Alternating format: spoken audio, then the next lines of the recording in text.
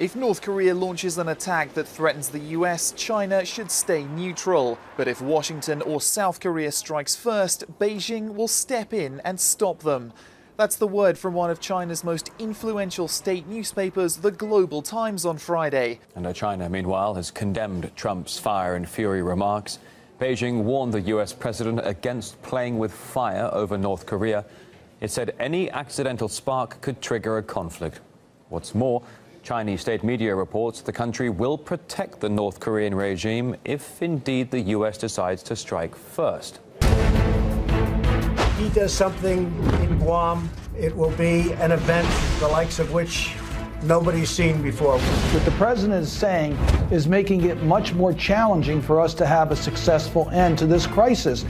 There is nothing incoherent about what is being presented by the United States government. It's playing chicken on a geopolitical scale. Cry wolf often enough, pretty soon you don't have any credibility. President Trump has refused to back down on his threat to bring fire and fury to North Korea amid global calls for de-escalation. RT's Jacqueline Vuga picks up the story. Frankly, the people that were questioning that statement, was it too tough? Maybe it wasn't tough enough. North Korea best not make any more threats to the United States. They will be met with fire and fury like the world has never seen. It's a very terrifying question. What could possibly be more intense than fire and fury? When Trump was asked, he just ominously responded with, "You'll see." But it is clear that he has no plans to back down whatsoever. It's not a dare. It's a statement. It has nothing to do with dare. That's a statement.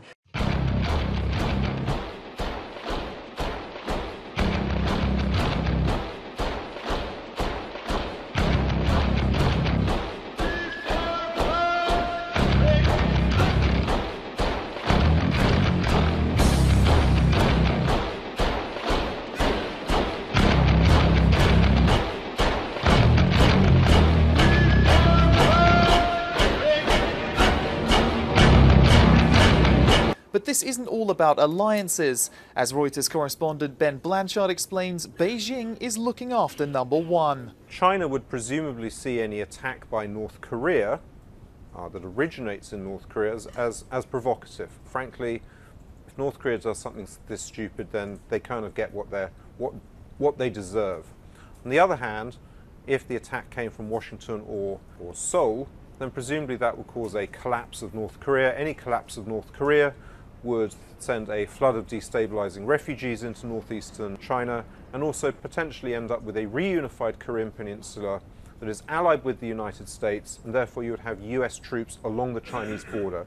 That is something China really does not want to see. According to Friday's editorial, Beijing will come down hard on any side who wants to change the status quo in areas where China's interests are concerned. So how would China react if the US or South Korea fired first? Possibly what would happen is that the Chinese may end up sending their own troops into North Korea, potentially, simply to make sure that the country doesn't collapse, to ensure that you don't have this wave of refugees going into northeastern China. But also China's other worry would be to secure the nuclear weapons that do exist in North Korea. China would not want a small band of members of the old government running around with a handful of nuclear weapons in the event of a collapse scenario in North Korea, because these nuclear weapons could just as easily be aimed at a Chinese city as at South Korea, the United States or Japan. China may have its own ideas about how to act in the event of a war, but according to the Global Times, it can't prevent one. In the words of Friday's editorial, Beijing is not able to persuade Washington or Pyongyang to back down at this time. Now, the possibility of military confrontation is causing a split among America's allies. Australia says it will stand shoulder to shoulder with Washington, but New Zealand says it's not ready to support any aggressive military action. We stand shoulder to shoulder with the United States. The ANZUS Treaty means that if America is attacked, we will come to their aid. If Australia is attacked, the Americans will come to our aid. We are joined at the hip. The American alliance is the bedrock of our national security. Committing to an aggressive response now, while encouraging all involved to avoid escalation, is not a position we want to take. Nuclear tensions are being said to be at a new high. North Korea's news agency is saying that. They say President Trump is driving the situation on the North Korean Peninsula to, quote, the brink of nuclear war. President Trump responding on Twitter saying, quote, military solutions are now fully in place, locked and loaded. We have these breaking developments covered around the globe, starting with CNN's Will Ripley. He is live in Beijing with the latest. Will?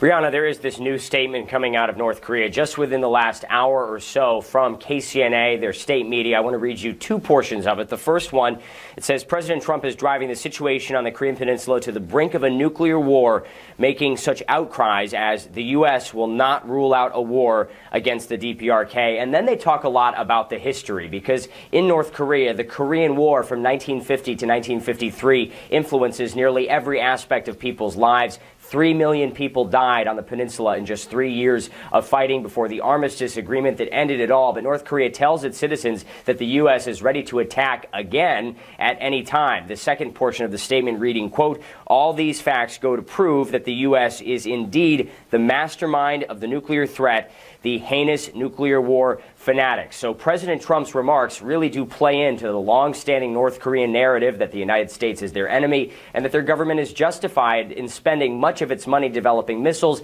at the expense of things like electricity, nutritious food, and clean water for their people. Also here in the region, tensions continue and really harken back to the Cold War in some ways. As you look at this headline from the Pacific Daily News, the newspaper there in Guam, 14 minutes. That is the time that Guam Homeland Security says it would take for a North Korean missile to travel 2,100 miles and reach that 210 square mile island, home to more than 160,000 American citizens. Homeland Security in Guam also putting out bulletins for people, telling them advice about what to do in the event of a missile attack, such as do not look at the flash or fireball. Those are chilling words, but we do need to remember at this point this is only a war of words. This is escalating rhetoric, but we have not seen any indications as of this morning of North Korean preparations for a missile launch, at least not imminent. Chris? What are you picking up in terms of the response to the president's tweet just this morning on our watch saying that military options are locked and loaded?